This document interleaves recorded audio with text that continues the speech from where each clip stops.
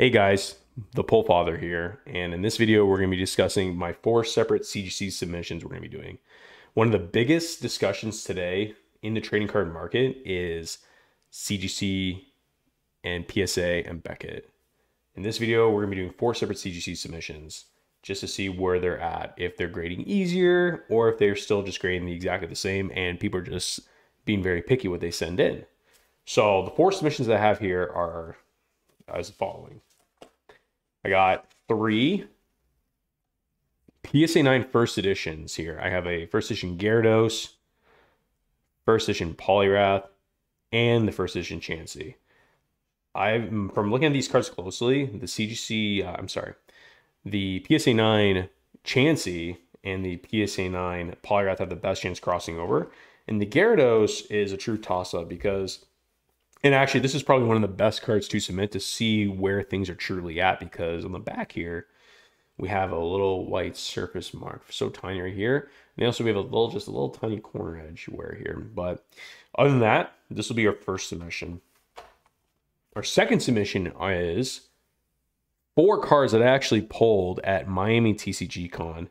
At Miami TCG Con, I didn't sell a single card, and I decided to test my luck. And I purchased 2 heavy fossil packs from one vendor, and the other 2 vendors I purchased were complete random packs and happened to get really lucky on them. But these 3 cards are absolutely flawless. No edge wear, no surface wear, which is great. Centering is great on these. In my eyes, in a perfect world, these would get PSA 10s hands down. I'm very confident with that. The Dark Hypno, the centering is a little off. More than enough to comfortably say PSA 9 for sure, but I really do want to submit this card to CGC to see where it would possibly fit amongst these other cards that I believe that it'll do really well. The next submission I'm going to be doing with CGC is I'm actually going to take this card, I'm going to crack it, I'm going to resubmit it with no subgrades.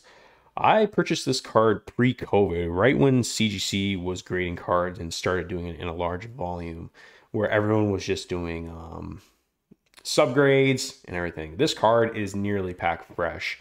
The back, take a look at it, and you can just tell the centering is off. Even on the front, you can tell the centering is off. And right here, it has the traditional Neo Genesis surface wear on the Lugia, very similar to the T17 Typhlosion. So we're going to be cracking this one raw, and then we're going to send it back in with no subgrades to see if we can get this thing upgraded to a 9. I think it's a true toss-up, but I think it's a great experiment to test where CGC's at and what's changed, if anything has changed.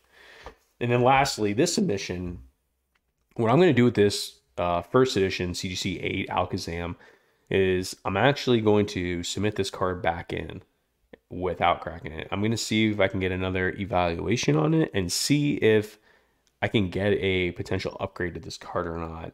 The centering on this, I 100% agree. It is off as 8.5. Corners, I agree. Edges, 8.5, I agree as well. The only thing I would say with this card is the surface is 7.5. I really think that this card can truly get an 8 there, which would upgrade this card to an 8.5.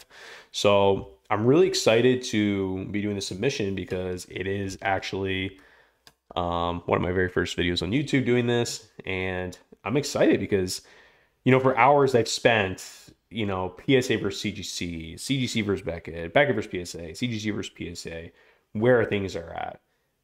PSA is grading harder, CGC is grading easier. Is that true? So with this submission, it'll really kind of give me clarity on where things are at with CGC. So till next time, guys, I'll submit these here shortly, and I'm the Pole Father. And remember, guys, it only takes one. Take care, guys. Have a great rest of the weekend. Take care.